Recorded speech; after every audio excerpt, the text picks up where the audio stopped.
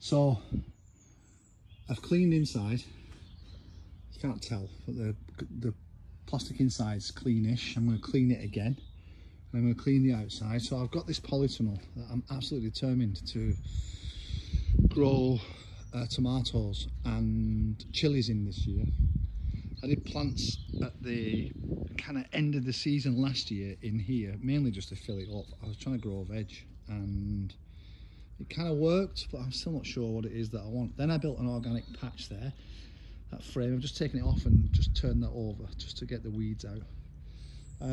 So this year I'm determined to try and grow some produce and be a bit more sensible in the produce that I grow, because normally I just grow stuff, maybe because I get some free seeds with the magazines, and then don't want it. I'm building my own compost patch there, and then I've got all of that to play on and learn on.